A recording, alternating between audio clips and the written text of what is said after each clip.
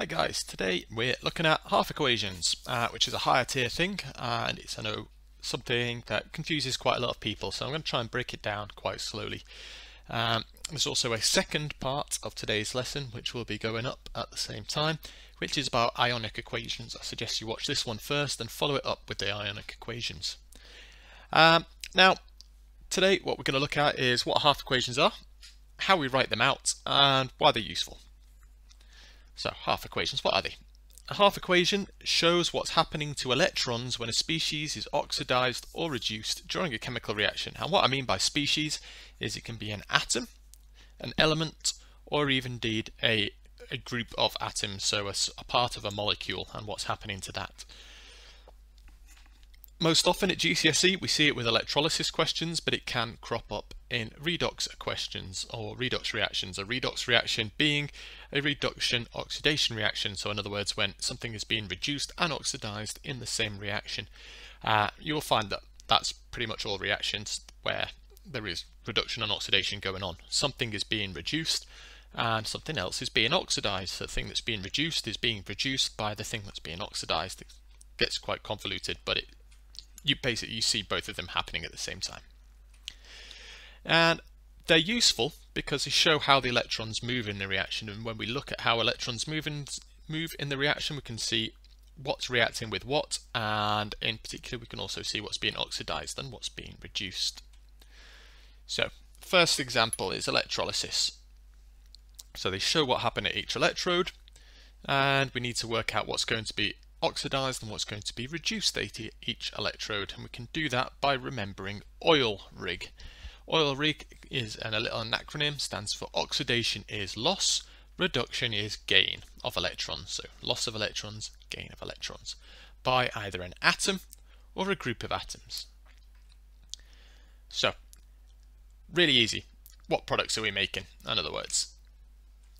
Now, the next step is to work out the charges on the ions and start to work out an equation. So the equation always looks like ions on the left hand side makes uncharged product on the right. So if it's a reduction, this is for electrolysis, if it's a reduction half equation, then the electrons get added on the left hand side. If it's an oxidation half equation, then the electrons get added on the right hand side, because in a reduction reaction, reduction is gain of electrons, so they need to be getting electrons, and oxidation is loss of electrons. The electrons need to appear on the other side of the equation. So here's an example, this time with molten sodium chloride. Notice it's molten. That's an important part because it makes different products. So the products of molten sodium chloride are going to be sodium and chlorine. Sodium goes to the cathode to gain electrons because it's a metal. Metals always get a positive charge, so it goes to the negative electrode to gain electrons. And if it's gaining electrons, it's being reduced. Chloride ions, they're going to go to the anode where they're going to lose electrons to form chlorine gas. So that means it's going to be oxidized. So, sodium, group 1 metal. Group 1 metal means its charge is always +1. Group 2 metals, charge is always +2. Group 3 atoms or elements, charge is always +3 for GCSE. Group 7 elements, charge is -1. And group 6 elements, charge is -2. So you need to know those.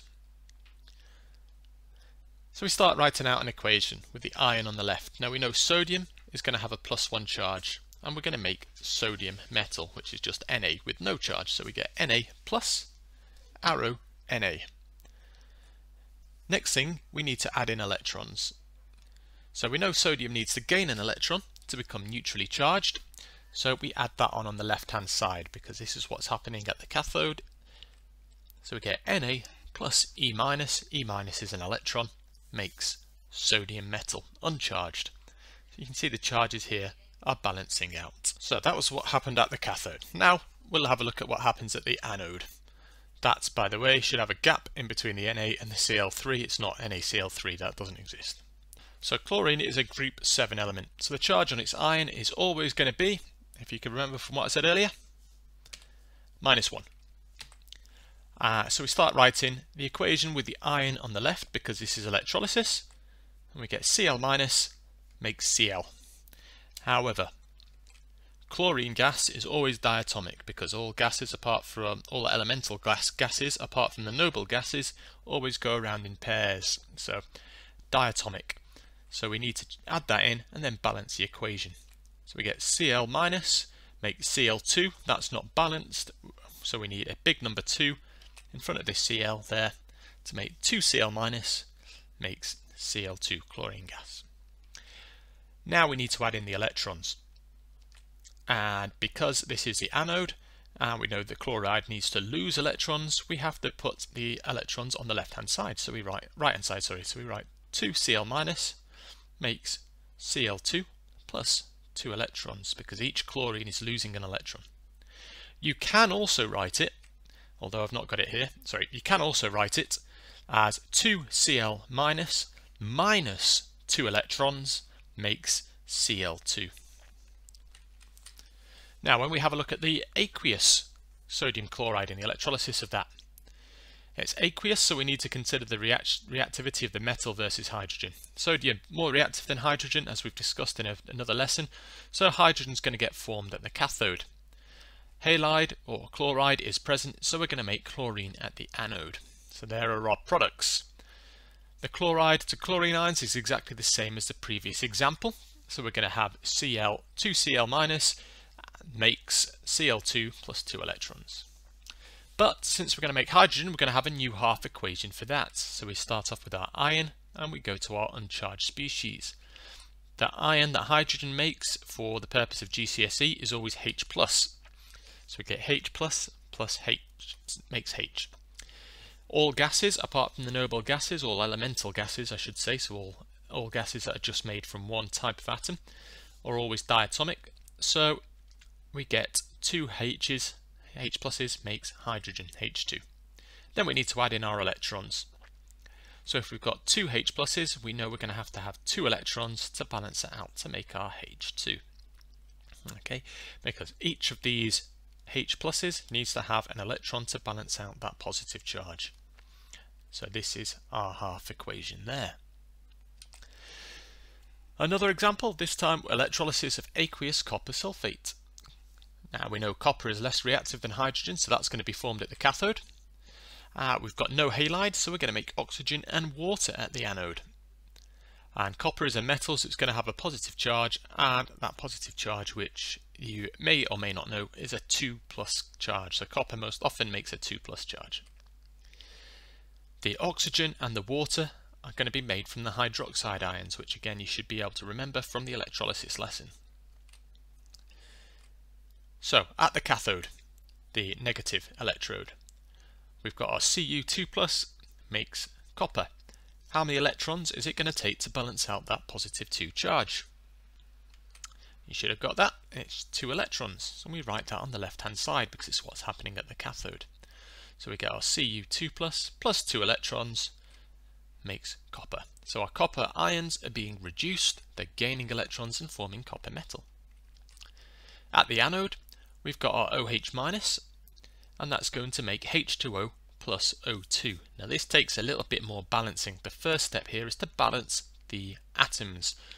So if we have a look, this is what the equation looks like at the end, but we can count. Here we've got 1 oxygen on the left hand side. On the right hand side we've got 1 plus 2, 3 oxygens. We've got 1 hydrogen here and 2 hydrogens here. Now 1 oxygen, 3 oxygens. We could put a 3 there and make 3 oxygens, but that would make 3 hydrogens, and that would be hard to balance over here. So the solution is we stick a 4 in front of the OH, so it means we've got 4 oxygens and 4 hydrogens. To balance out the hydrogens, we can put a number 2 in front of the water, 2H2O, so that means 2 times 2 hydrogens, so we've got 4 hydrogens, 4 hydrogens. We've also got 2 oxygens plus 2 oxygens makes 4 oxygens, so that's balanced. Then we need to balance the electrons. Because we've got 4 negative charges here, so 4, you can imagine that's -1.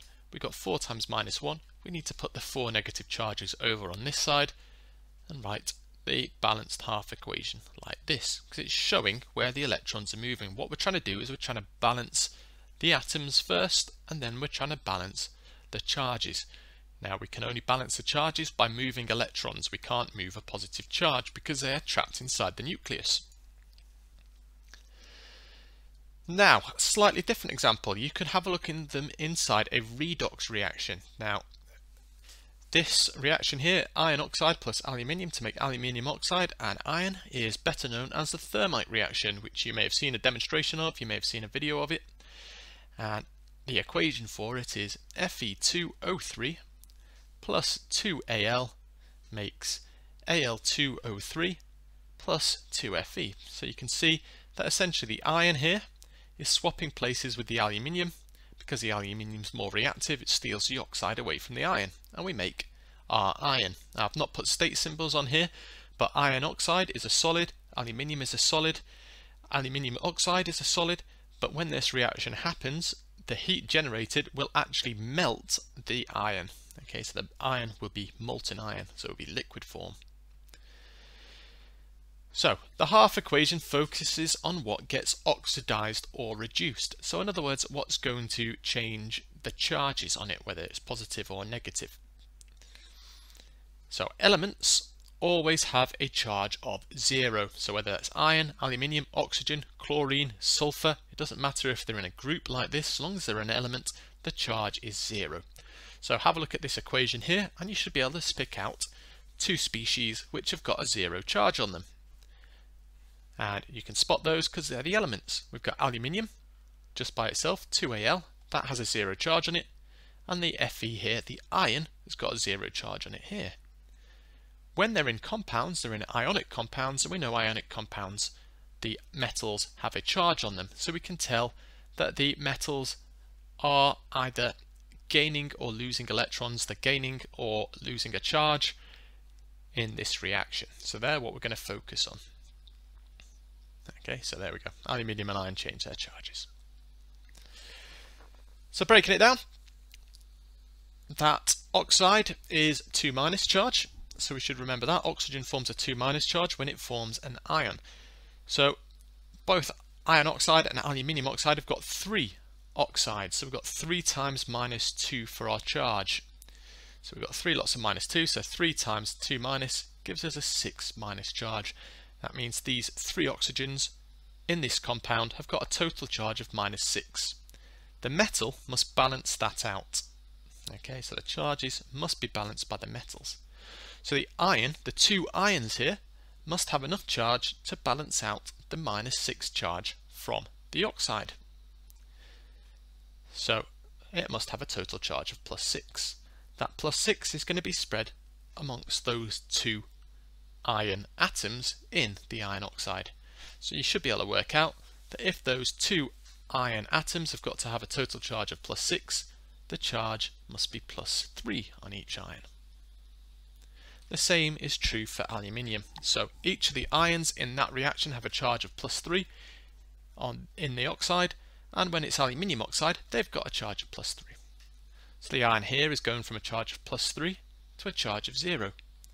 Each aluminium is going from a charge of 0 to a charge of +3. So for iron to go from a +3 to a 0 charge, it's got to gain 3 electrons. So we can make a half equation based on this. Okay, so we're going to ignore the oxide part because the oxide part is not changing its oxidation state.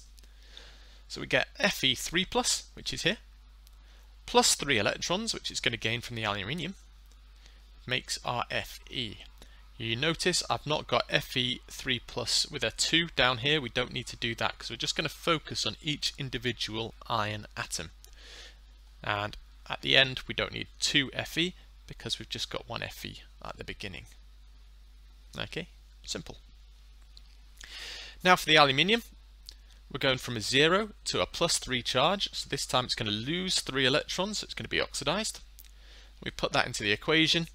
Starting this time from the left hand side, what we've got here, so we've got Al with no charge, is going to make Al3+ plus the 3 electrons that are going to go spare, and those 3 electrons go to the iron. The iron takes those electrons to make the neutrally charged elemental iron. You could also write it as Al minus 3 electrons makes Al3+. Okay, summary of ionic equations then. or half equation, sorry. So a half equation shows a species that's being oxidized or reduced. A species is an atom or a group of atoms. It's often used to show what happens to electrons at the electrodes in electrolysis. At the negative electrode, the cathode, the general half equation is always X, N plus Ne minus makes X, and what that means is X is any element, normally a metal, but it could also be something like hydrogen with a positive charge. N is just the number of the positive charge, so that could be 1, 2, 3, 4, 5. And if we've got 1, 2, 3, 4, 5 for a positive charge there, we need that number of electrons. So we'd have, if we had say Cu2 plus, we'd have 2 there. N would be 2, so 2 would get put there, 2 electrons. So it shouldn't be subscript there. My version of Word is very hard to stop it formatting in odd ways. It's a bit of an old version, and I can't afford to upgrade or justify the expense of upgrading. At the positive electrode, the half equation always follows a general rule. Y, N minus, makes Y plus N electrons. So again, Y is any element with a negative charge. N is the number of that negative charge, so 1, 2, 3, 4. And whatever that number is will also be the number of electrons that it releases. Okay, I hope you found that a little bit useful. Please leave your questions down below. Please remember to subscribe, share this with anyone that might find it useful, and please remember to like. And I hope to see you soon. Remember, there will be also a video on the kind of twin of this, which is ionic equations. Okay, take care guys, see you soon.